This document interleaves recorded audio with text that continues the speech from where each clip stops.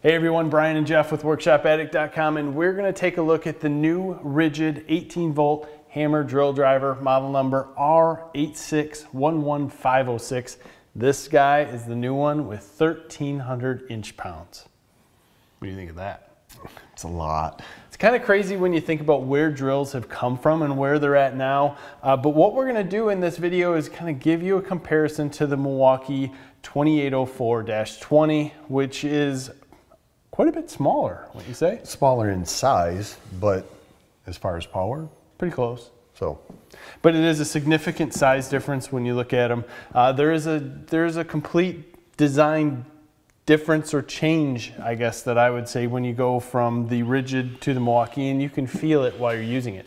But some of the quick specs on the Ridgid, as we said, 1,300 inch-pounds. It's a 2-speed drill. On setting 1, it's 0 to 540 RPM. Setting 2, it's 0 to 2,000. 0 to 31,000 BPM. You do have a mechanical clutch, and you do have adjustments that are ambidextrous on this, on the side for drilling, screwing, and the hammer drill. Now, with that said, we started out with this doing something stupid that we would recommend that no one else does. We locked the two drills up. You really think that's stupid? It sure isn't smart. It's entertainment factor here, guys, so we just put them together and we are breaking things flat out. We just continued to snap bits or snap different pieces that are in front of this, and it shows here that the Milwaukee is winning.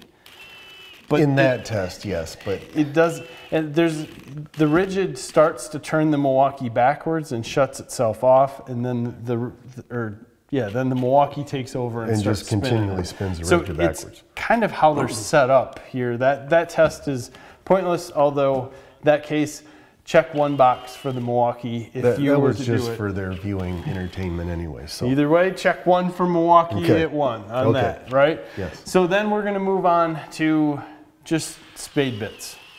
Running them through on setting high. We're using 1¼ inch spade bits going through womanized lumber. Not really much of an issue. No, neither one of them.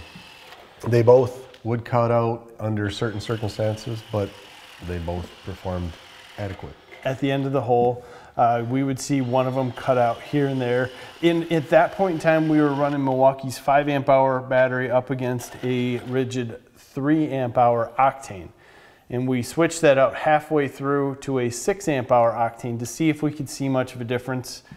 Maybe, but we still got the same performance. So we're again doing equal work. It felt to me like it did have a little bit more performance, but is that a eye, hand, brain, thing telling you you've got a bigger battery, it's going to work better, or did it actually? Same thing. Still cut out, same amount of percentage basically. So on that one, it just was what it was.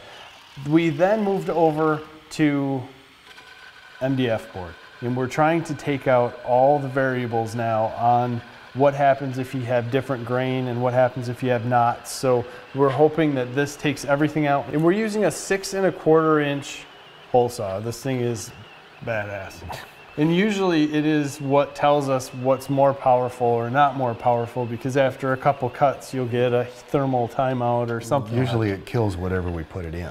But in this case, both the Ridgid and the Milwaukee seemed to have zero issue with it, and we continued to drill and drill and drill with it, hoping that one of them was going to see some sort of issue, and they didn't. Neither one, just happy chucking along. So from there, we said we're going to get out the bit that we always have trouble with binding up. It's a self-feed 3 5/8 inch bore bit, and that self-feeding part tends to plug up at times, and then once it does, you can't drill it anymore. It's a pain. We got to put some pressure on it, and it's one of those things where we're trying to let the drill bit do the work rather than us pushing on it, because then we start to skew what happens. And in this case, again, we are drilling through happy hunky-dory, both tools doing the exact same work. And at that point, we couldn't say one is better than the other. We have our feelings from drilling. We could tell you, hey, we think this one drill feels like it has more power. And we can get into that slightly.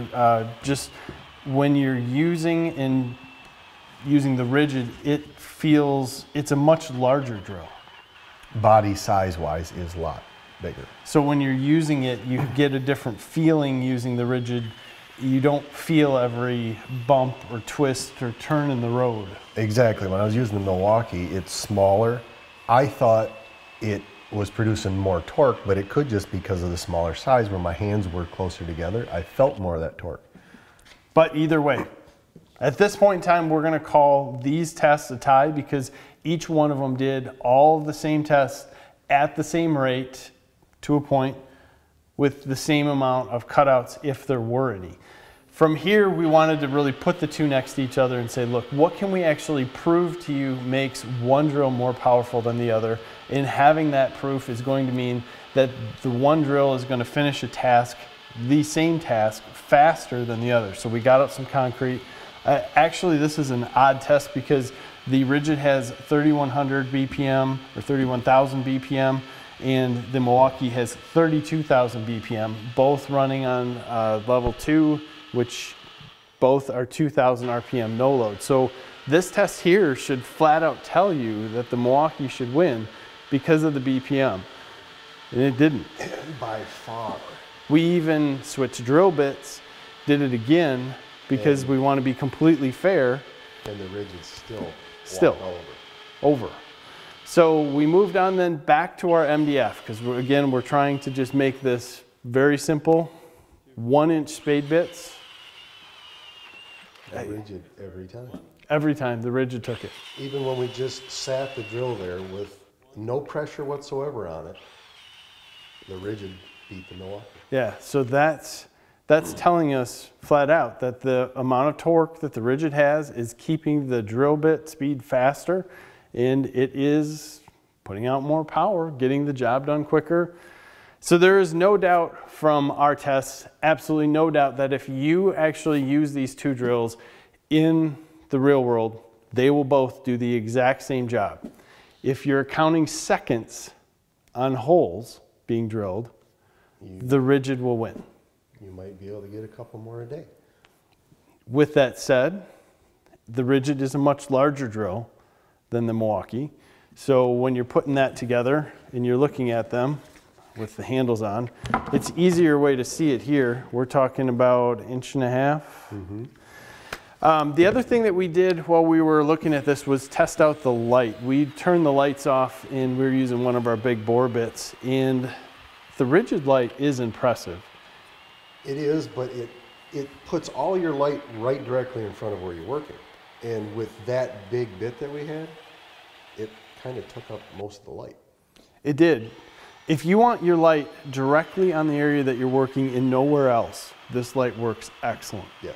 If you want your light in a large area so you can see all around what you're working on, the Milwaukee by far had a better light. Both seemed about equally as bright, just about the direction as to where they were going and how it worked. So no matter how you spin it, in this case, the Ridgid took the Milwaukee.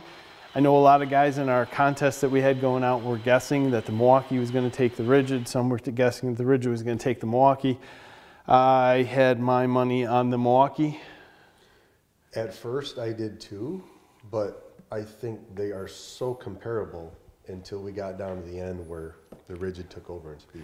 The tests at the end prove it, guys. The Ridgid took it. So I think that's a great thing. It is a very comfortable drill. We were using all the octane batteries from 3, 6, and 9 amp hour, and at the end we were using 9 amp hour batteries in both, so we were making sure that we were getting a very fair contest.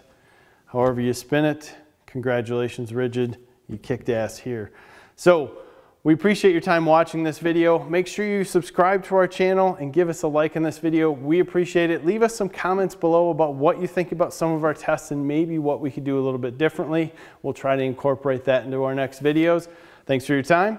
Have a great day.